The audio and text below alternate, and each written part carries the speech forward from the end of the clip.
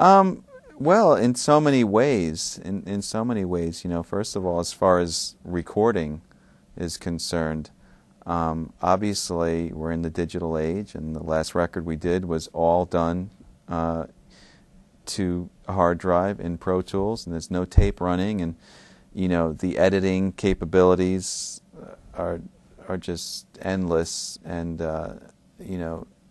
the way that things could be archived and preserved and moved around. And I'll give you a good example. We were on stage once. We were trying to rehearse a part, and our keyboard player couldn't remember the part that he wrote. So we were in a situation where there was wireless internet, and he said, "Oh, I have the part in the file. My friend has it." And meanwhile, we were in another country. So he emailed his friend. He's like, "Yeah, I'll just have it sent over."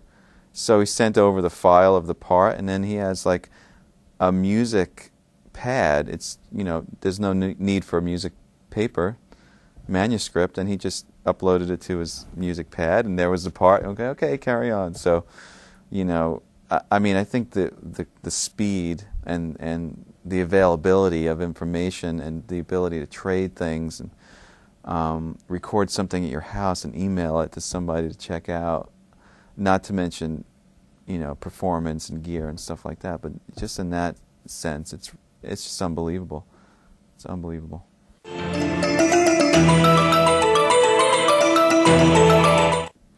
Well, it hasn't affected us in that way, because I'm a believer that you could really over-orchestrate certain things, So that's something that, if anything, we're conscious of not taking advantage of too much, because it just tends to make things smaller if there's just too much information packed onto it.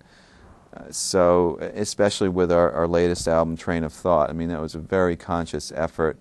For example, our keyboard player comes from more of an orchestration background. He's a Juilliard guy, and he would put on 20 tracks if he was given the opportunity. But so we try to really keep that in check and make sure that the music breathes and that the presentation has power.